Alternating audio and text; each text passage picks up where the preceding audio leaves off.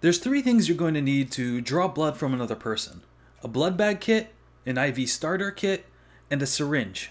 At the time of this video, the syringe might not be required. It's used for checking the blood type of an individual, thus making sure you don't give the wrong blood type to another person. But so far it looks like blood types are not factored in. Nevertheless, it's not a bad idea to get in the habit of figuring out the required blood type. For the syringe, click and drag it into your hotbar. Then close your inventory. Select the syringe in your hotbar, and if no one is around, you can collect your own blood sample. Otherwise, get close to your victim and choose the Collect Sample option with your middle mouse button. You'll collect the blood, and the syringe will fill with the user's blood, which you can later check for the blood type. To use a blood bag, move the blood bag kit into your hotbar. Get close to your patient, and with the blood bag selected in your hotbar, choose the Collect Blood option with your middle mouse button. While your character is collecting blood, your patient cannot move. If they do, it'll stop the process and you'll need to start over again.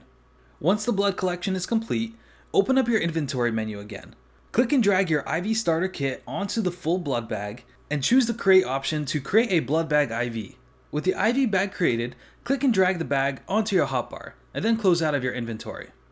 Choose the blood bag from your hotbar and then get close to your patient and choose the Give Blood Transfusion option to give blood to your patient. As a final note, staying hydrated in DayZ is extremely important.